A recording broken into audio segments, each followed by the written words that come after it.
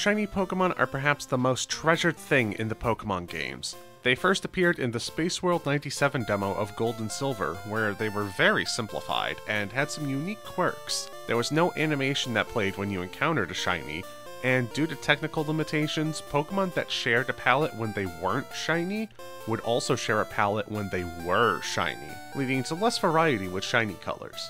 They were also much more common in the demo than the full game. You had about a 1.977% chance to find one.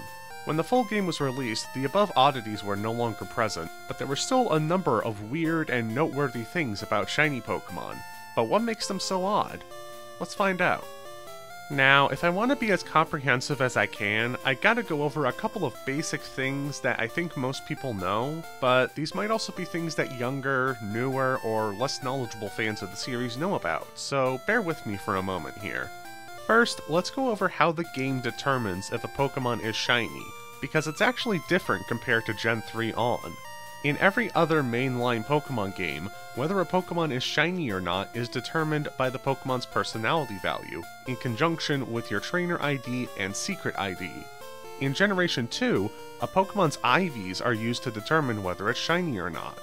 Specifically, the Defense, Special, and Speed IVs all need to be 10, and the Attack IV needs to be 2, 3, 6, 7, 10, 11, 14, or 15.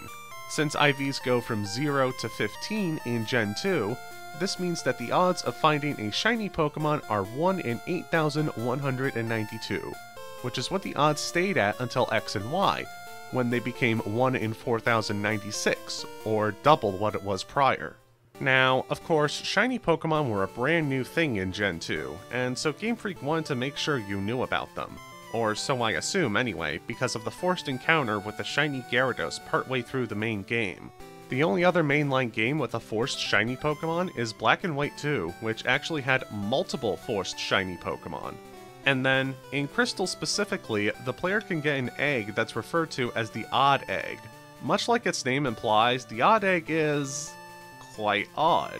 See, the Odd Egg has, at random, one of the 7 baby Pokemon introduced in Gen 2, and there's no way to know which baby Pokemon you got until the egg hatches. Furthermore, the Odd Egg has a 50% chance to contain a shiny Pokemon, making it the highest chance to get a shiny Pokemon in any game. But only in Japan. Maybe. See, if you look into the Odd Egg on Bulbapedia, there's a citation needed next to the claim that the Odd Egg has a 50% chance of being shiny in the Japanese version. So we don't know for sure that that's the case. And to complicate matters more, getting the Odd Egg in the Japanese version of Crystal is completely different than how you get it in the international version. So to get the Odd Egg in the Japanese version, first you need the mobile Game Boy adapter, which there's a lot to take in here. You would use the mobile Game Boy adapter to hook up your Game Boy Color to a mobile phone in order to access Mobile System GB, which was basically the most primitive version of online connectivity there was in the Pokemon series. One of the things you could access with the Mobile System GB is what may have been the first online event, which would allow players to receive the egg ticket from the daycare man. A player with the egg ticket could then give said ticket to the Pokemon Center nurse in the Pokemon Communication Center in Goldenrod City, who would then give the player the Odd Egg in return. Now, since no country other than Japan got the mobile Game Boy adapter, that meant there was no Mobile System GB to access, which would have made the Odd Egg inaccessible to everyone outside of Japan. If it weren't for the international versions of Pokemon Crystal changing things around so that the daycare man just gives you the Odd Egg, no egg ticket required. This might be the only instance of something in a Pokemon game being event only in Japan, but then available in the game without an event in the international versions of the game. Also in the international versions, the Odd Egg has a 14% chance to house a shiny Pokemon, as opposed to the alleged 50% chance the Japanese version has. But some Pokemon are more common than others. It's not an even chance to get any of the 7 Pokemon that can be in there. The easiest shiny Pokemon to get are Cleffa and Igglybuff, while the rarest are Pichu and Tyrogue. Speaking of eggs being odd and shiny Pokemon coming from them, I'd like to turn things over to a special guest to help explain some of the more fascinating aspects of Pokemon eggs and shininess in Gen 2. Breeding for shiny Pokemon is never a straightforward process, but in every generation except for Gen 2, it's at least possible with enough time and a little bit of luck, no matter the stats of the parents. So long as you're getting eggs, there's a chance to hatch the shiny variant. You see, in every main series game where breeding is possible, the IVs of the parent Pokemon are passed down in one way or another. The problem is that in Generation 2, the IVs of a Pokemon are literally what determine if a Pokemon will be shiny. So the stats of the parent Pokemon are so important that no matter how many eggs you hatch, most pairings of Pokemon will never be able to pop out a shiny baby. But that's not to say it's completely impossible to hatch shiny Pokemon. We just need to be smart about it. When two Pokemon are in the daycare together and create an egg, a series of steps are taken to pass their genetics down to their offspring. First, they pass nothing down, and a completely random attack IV is generated. It's important to do this first because the attack IV determines the gender of the Pokemon. Depending on what the resulting gender is, the defense and special IVs will be inherited from the opposite gender parent. The special stat has a 50% chance to inherit the exact stat of its parent, or a stat that has been increased or decreased by 8. The special stat will be increased if it's 7 or below, or decreased if the special stat is 8 or above. So if we breed the Lake of Rage Gyarados with a female Dragonite, the Dratini that hatches from the resulting egg would inherit Gyarados' IVs if it were a female, or Dragonite's IVs if it were a male.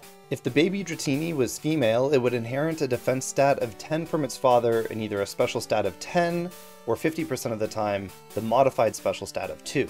Finally, a fully random speed stat is rolled. If we take a look at the overall odds of getting a shiny egg here, what are they? First, we can see that any male Dratini would never be shiny, because if the Dragonite's IVs are passed down, the stats are all wrong. So we have to pass the 50% gender roll. Then, there's a 50-50 chance to roll one of the 8 attack stats that can create a shiny, a 50-50 chance to pass down our special stat properly, and a full 1 in 16 chance to roll exactly 10 on the random speed stat. That gives us odds of 1 in 128 to hatch a shiny. Honestly, pretty good odds, especially compared to the fact that the Generation 3 games that came afterwards were almost always the full 1 in 8,192 odds to hatch shinies. I know that was a lot to consume all at once, especially if you're new to Generation 2 shiny stuff. But for you newcomers, I want to ask you a question, and be honest down in the comments section about this. How many of you are now asking yourself, why don't we just breed 2 shiny Pokemon together to have 1 in 64 shiny odds? This one is weird. You can try it for yourself, but the Pokemon will look you dead in the eyes, apparently brimming with energy, and then proceed to never produce an egg. The reasoning is that Generation 2 is the only game that doesn't seem interested in promoting incest. Since the defense and special stats of shiny Pokemon will always be the same, the game will assume they are related. This goes for any 2 Pokemon that would pass down both the same defense and special stat, even if the special stat is 8 apart. There are still 2 ways to reduce the shiny odds right down to 1 in 64 though. If you breed a female Pokemon with a 100% female gender ratio with a male shiny Pokemon, you never need to worry about the gender roll. The same goes if you breed a 100% male Pokemon with a female shiny Pokemon. But luckily, it's also possible to do this with Ditto, and the baby will always inherit Ditto's stats, regardless of its gender. Shiny hunters call the Dittos they use for this trick Shiny IV Dittos. Since attack and speed are never passed down, any Ditto with a 10 defense stat and either a 2 or a 10 special stat will breed with a 1 in 64 chance for each egg. Even within their first game, shiny Pokemon had some amazing ways to produce whole armies of differently colored pixels. A big thank you to Professor Rex for that explanation. And if any of you out there are craving some more videos about shiny Pokemon throughout the series, be sure to go check out Professor Rex's channel, link in the description below, and also check out Arbor Week 2023, a charity event featuring streamers shiny hunting for tree-related Pokemon while raising money for the Rainforest Trust, an organization dedicated to protecting rainforests and the species of animals that call them home. You can find out more info about this event in the description. But hey, we're not done talking about the various ways shiny Pokemon are different in Gen 2. We've gone into plenty of detail about how to get shiny Pokemon, but what about the shiny Pokemon themselves? When you think of a shiny Charizard, you most likely imagine this guy. After all, that's shiny Charizard.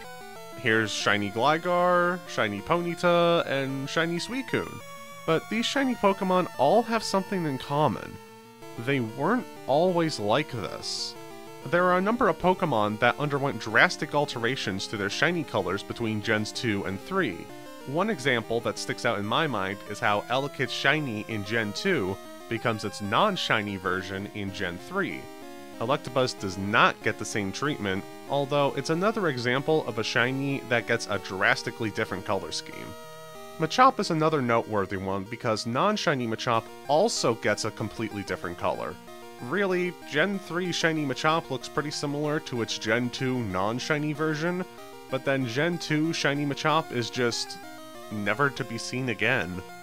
Machoke and Machamp also received different non-shiny forms in Gen 3, and while the shiny forms received a little change in Gen 3, it wasn't until Gen 4 that the color differences became more noticeable.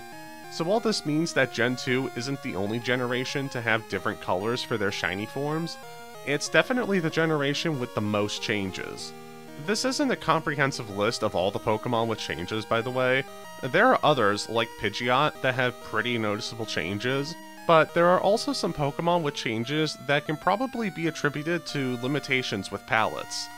In Gen 2, Blastoise's shell and body are the same colors, but then in Gen 3, the shell and the body have different colors, and these apply to both the shiny and non-shiny versions of Blastoise. And if you want to see a perfect example of palette limitations in Gen 2, look no further than the Cyndaquil line.